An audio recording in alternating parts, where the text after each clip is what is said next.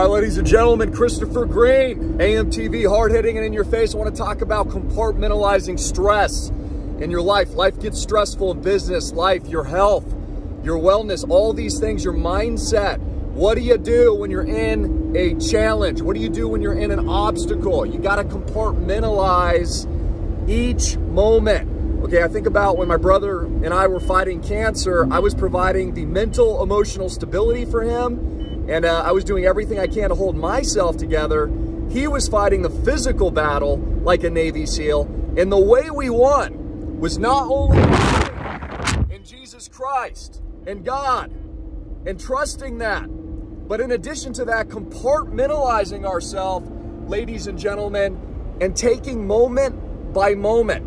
When a Navy SEAL is jumping out of a helicopter, they're not thinking about the rallying point yet. They're just thinking about jumping. They're thinking about that parachute, coming out. They're thinking about hitting the water. Once they hit the water, they're thinking about swimming. And then they're thinking about getting to land.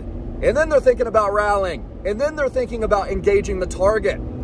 So keep this in mind, no matter what you're dealing with. Also know God will never give you more than you can handle in a single day. Paraphrasing a bit, but it says that in the Bible.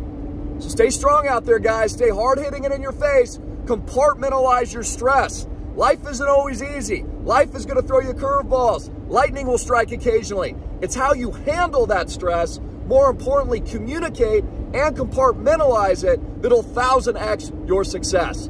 I love you guys. God bless. And Jesus Christ is King. Woo!